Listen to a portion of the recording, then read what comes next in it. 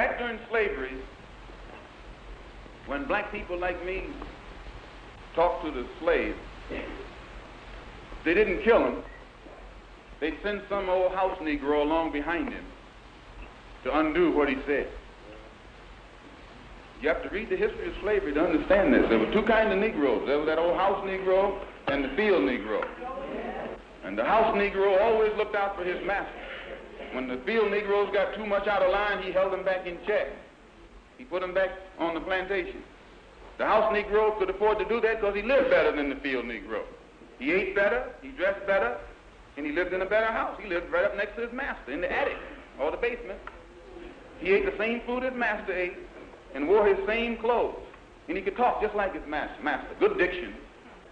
And he loved his master more than his master loved himself. That's why he didn't want his master hurt. If the master got sick, he'd say, "What's the matter, boss? We sick?" When the master's house caught a fire, he'd try and put the fire out. He didn't want his master's house burned. He never wanted his master's property threatened. And he was more defensive of it than the master was. That was the house Negro. But then you had some field Negroes who lived in huts, had nothing to lose.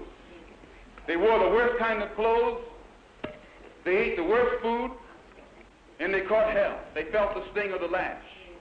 They hated their master. Oh, yes, they did. If the master got sick, they prayed that the master died. If the master's house caught a fire, they prayed for a strong wind to come along. This was the difference between the two. And today you still have house Negroes and field Negroes. Yeah. I'm a field Negro.